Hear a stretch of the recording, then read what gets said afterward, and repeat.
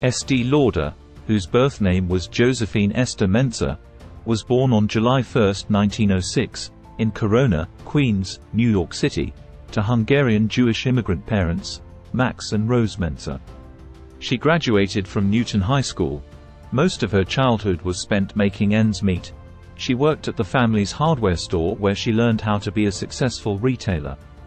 Her uncle, Dr. John Schatz, was a chemist. The young Estee was fascinated watching her uncle create facial products. After graduating from high school, Estee began selling her uncle's blends to her friends. She believed in the products and was obsessed with showing people how to improve their skin. Growing up, Estee learned about skincare and beauty rituals from her mother. She started selling her uncle's beauty products to friends and family. In 1930, she married Joseph Lauder, later Lauder. In 1939, they changed the family name to Lauder. The couple divorced in 1939, and she moved to Florida. She pursued other but found no love. They remarried in 1942. Their second son Ronald was born in 1944. Their second marriage lasted 40 years. Estee and Joseph became business partners, and Estee continued to develop and sell her skincare products. Before we continue our story, please don't forget to like, share and subscribe. Don't forget also to turn on the notification bell to be updated in our every uploads. In 1946, Estee officially founded the Estee Lauder Companies, with the super rich all-purpose cream as one of her first products. They made their items using the kitchen of a former restaurant as their manufacturing facility. From the very beginning, Estee was determined to have her products available in only the most elegant upscale luxury stores.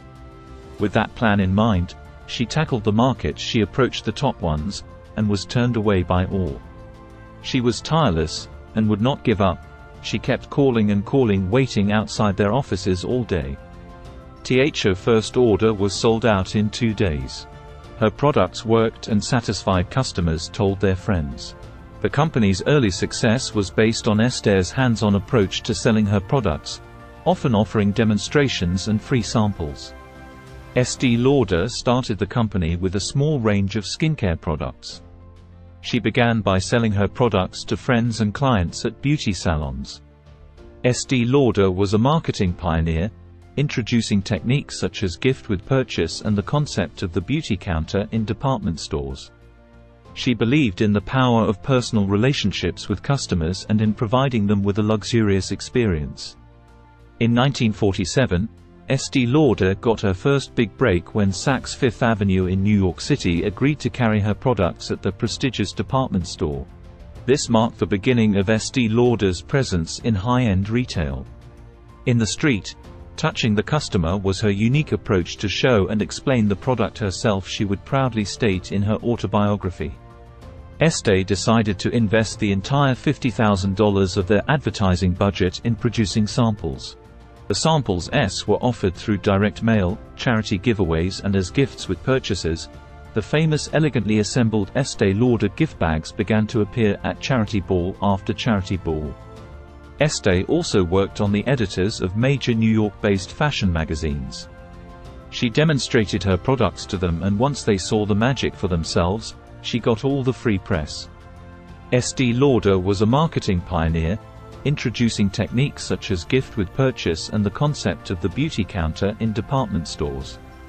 She believed in the power of personal relationships with customers and in providing them with a luxurious experience. In 1953, Estee introduced their first fragrance, Youth Dew, a bath oil that doubled as a perfume. Estee made it an affordable luxury at just $8.50.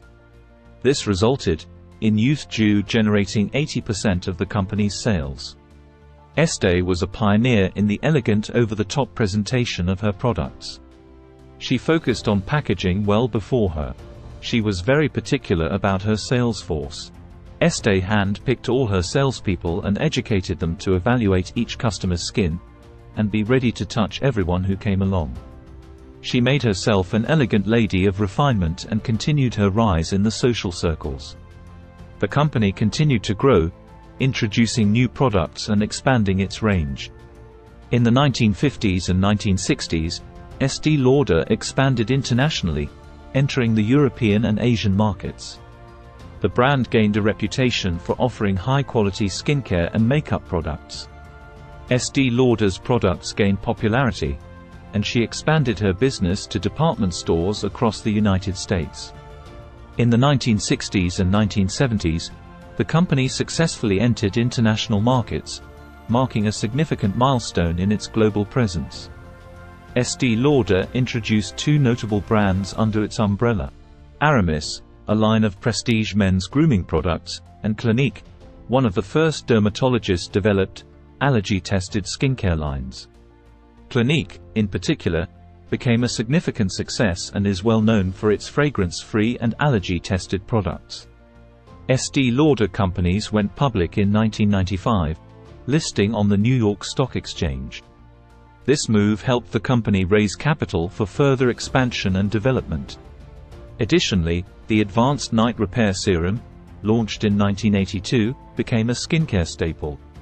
Estée Lauder's sons, Leonard and Ronald, became actively involved in the business. Leonard served as the company's president, and Ronald oversaw the Clinique brand. The Lauder family played a crucial role in the company's growth and success.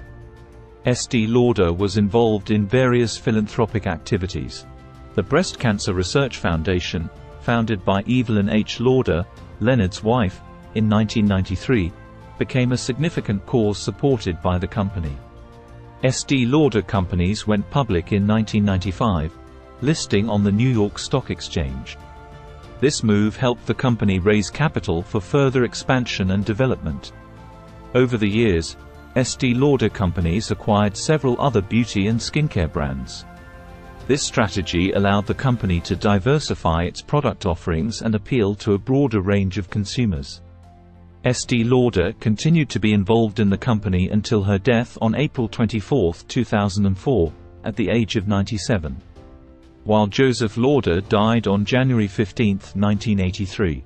Her legacy lives on in the Estée Lauder brand, which remains a symbol of luxury, innovation, and quality in the beauty industry. In 2009, William P. Lauder, the grandson of Estée Lauder, became the executive chairman of the company. Fabrizio Freda was appointed president and CEO, leading the company through a period of continued growth. Like many companies, Estée Lauder has focused on sustainability and corporate responsibility. The company has implemented various initiatives to reduce its environmental impact and support social causes. Estée Lauder remains a global leader in the beauty and skincare industry, with a wide range of products distributed globally through various channels, including department stores, specialty retailers, and online platforms. The brand is synonymous with luxury, quality, and innovation in the beauty industry. Estée Lauder's life story is a testament to her entrepreneurial spirit, marketing acumen, and dedication.